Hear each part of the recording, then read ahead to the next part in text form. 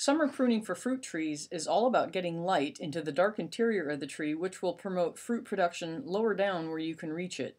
Work from the top down. Clear out some of the top growth, which might be all you need to open the interior without removing too many leaves. Remember, fruit trees respond to over-pruning with rapid sprout growth. It's tempting to want to begin pruning right at eye level, where you see the most clutter.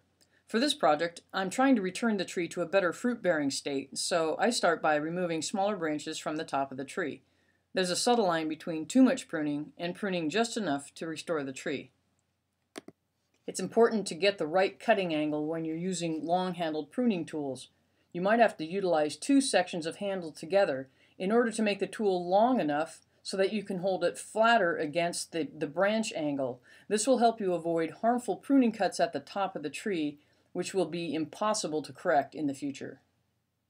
If there are branches in the way of the branch that you want to cut, don't be sloppy and just cut the branch at any old angle that's convenient. You're going to want to remove some of the smaller branches to get in close enough so that you can finish the cut properly. Keep track of how much live foliage you remove by putting cut branches in a pile. This will give you a visual idea of the percentage of leaves you've taken off. Try not to remove more than 10% of the tree's total leaf surface at this time of year.